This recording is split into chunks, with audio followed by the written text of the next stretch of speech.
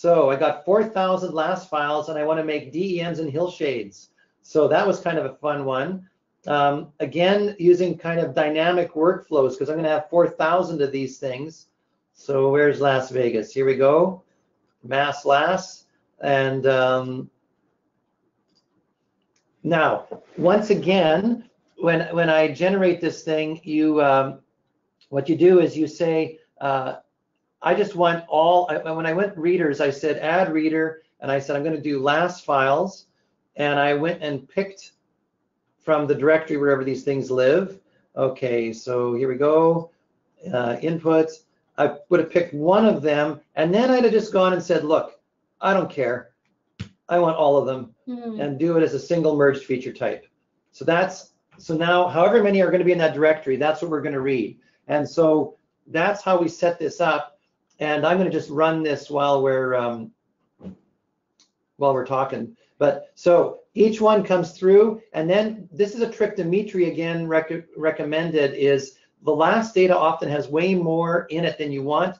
Because we're going to make rasters, ahead of making these rasters, let's effectively resample the last to have much less data by numerically rasterizing it. So I said, okay, look, I'm only going to want 10 by 10 spacing ultimately. So I'm going to just thin this thing down to 10 by 10, and then I'll use that to do the hill shading and the DEM. And you can play with this. Maybe I should have done 7 by 7 here, so I have a little bit more than I need for my final one, but it's a way of getting rid of a lot of data, so I make a much smaller result at the end. And so so then I end up producing what I wanted. Oh, and on the writing side, I added a geotiff writer, and I said fan out by the original base name. The last file would have had some kind of a name. When I come out of this, I want to write out each raster using that same name. So the Hillshades go to one folder, and the other guys go to another. So if I go here, I can see here all the Hillshades, and they're all named by the original folder that they came from. And in the other one these are not the Democrats. Okay. These are the DEMs. And so these are floating point, and so the built-in Mac viewer doesn't get that sort of thing.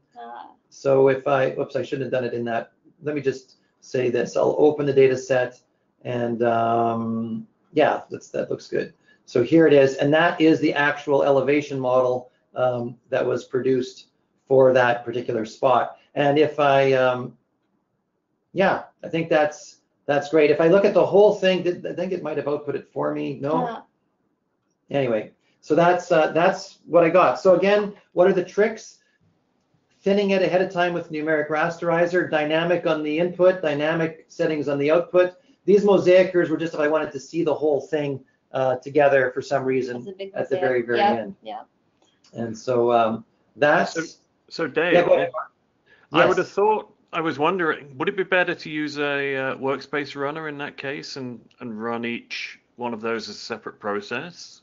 Sometimes that is a good trick. And what you could do, actually in that case, I would set up a path reader and then have a slave workspace that takes the path of an input and does this stuff only one at a time. And you could do that if you, first of all, you could get some parallelism by doing that. If I was in an FME server situation, I'd do an FME server job submitter for the middle part. And that way I could have like however many engines, 16 of these going at once to get done in a bigger hurry. So it's a very good point, Mark, to kind of turn this into a master-slave situation. If I only am on a desktop and I'm kind of doing stuff one at a time anyway, in this case, I don't really lose by doing it in one because each of these transformers works one raster at a time. I'm not really piling data up. It kind of all flows through anyway. But your point is a good insight. If I was going to get this done in a bigger hurry, I'd be wise to do this with a server job submitter or a workspace runner and turn on some parallelism.